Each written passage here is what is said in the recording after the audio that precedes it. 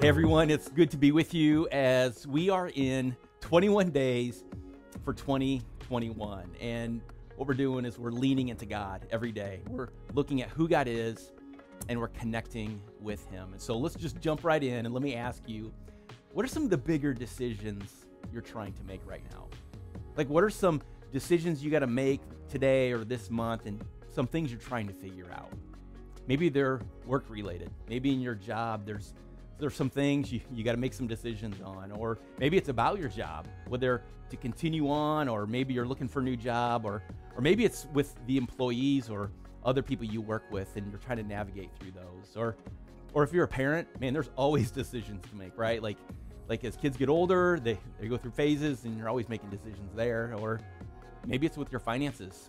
Like you're trying to figure out, make decisions about additional income or where to spend your dollars. And my guess is we all have a few decisions we're trying to make. There's a few things we're trying to figure out. And we want to make the right decisions, right? Like we want to make the right decisions at the right time. And so what we need is wisdom. We need wisdom for our decisions. And wisdom is about saying and doing the right thing at the right time, but it's also about having good judgment and insight and experience and discernment when making our decisions. So what we need is wisdom. And that is what God has. God has wisdom. He is wise. And that's our focus for today. And we're going to be reading out of the book of Romans chapter 11, verse 33. Let me read this. It says, "Oh, the depth of the riches of the wisdom and knowledge of God." Now that verse tells us something about God, right? It says He's wise and He has this great wisdom, and there's a depth to His wisdom. There's a fullness to it, that His wisdom is complete. And it says that it is rich, which means it's so valuable. He is a God of wisdom. And so every day as you and I are making decisions about what to do or what to communicate, things in the workplace, with our finances or with our kids, as we're going about doing all of that, we have to remember that we have some limits. We have some limits to our wisdom and to what we understand and what we know, right? Like we just have to admit that. We just have to acknowledge that there's some things we don't understand or we don't know, or many times we just don't know what to do. But because God is wise, He understands and knows the things that we don't understand or know. Because of His great wisdom, He understands and knows the things that we don't understand or know. On this piece of paper, I have a few things that I've written down that are decisions that I need to make. These are some things that I'm trying to figure out within the next few weeks here at the beginning of the year. Some of it is related to finances, like figuring out where to spend some money and how we're going to budget some things for the year. There's some decisions to make about our house, like are we going to do some upgrades or repair some things? Are we going to do it, or how are we going to go about doing that? There's some things on here that are work related for me at the journey, like figuring out and deciding what's coming up, what are we going to be doing the next few weeks or months. And there's a few people on here, some names of people that I'm trying to navigate through those relationships. So I look at all this and see these decisions I'm trying to make and figure out, and many of them, I don't know what to do, or I don't know what to do yet.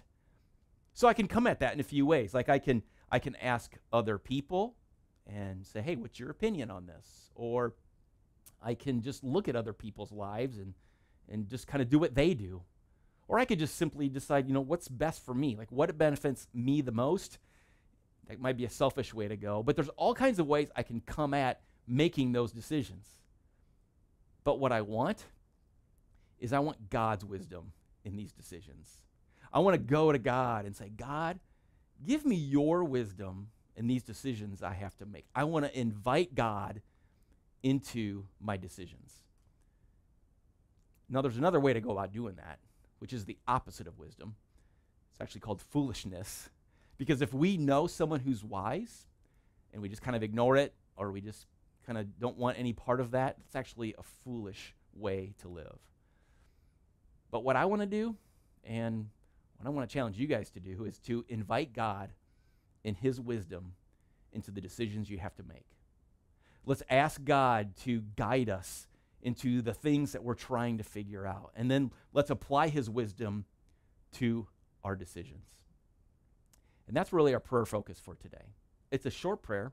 It's a simple prayer. But it's a prayer that could change everything in our decisions that we're trying to make. The prayer is this: say, God, give me your wisdom in the decisions I have to make.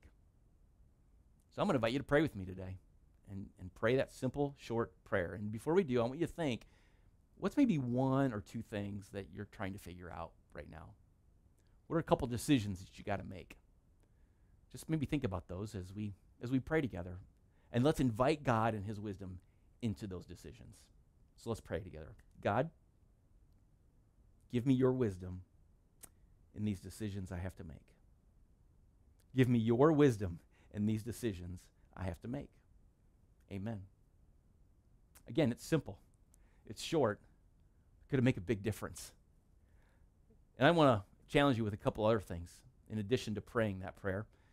One is, as you go about this day, as you finish watching this short little video, you're going to go be with your family, you're going to go to work, and as you go, pray that prayer as you're making those decisions. You're probably going to be making a decision or trying to figure something out in the next few hours. So take a moment and stop and say, God, give me your wisdom in this decision.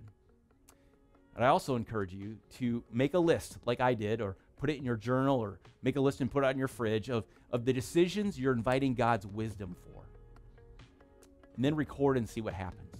Maybe you write out after you've made that decision how God is guiding you, or the result of the wisdom that he's been giving you in those decisions. It'll be interesting to see, and I think you'll like to see how God is guiding your thoughts and giving you wisdom.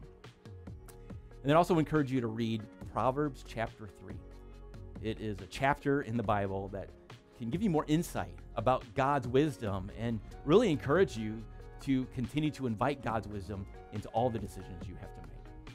So check out those additional steps and those resources on our blog for today, and let's continue to invite God and his wisdom into our decisions.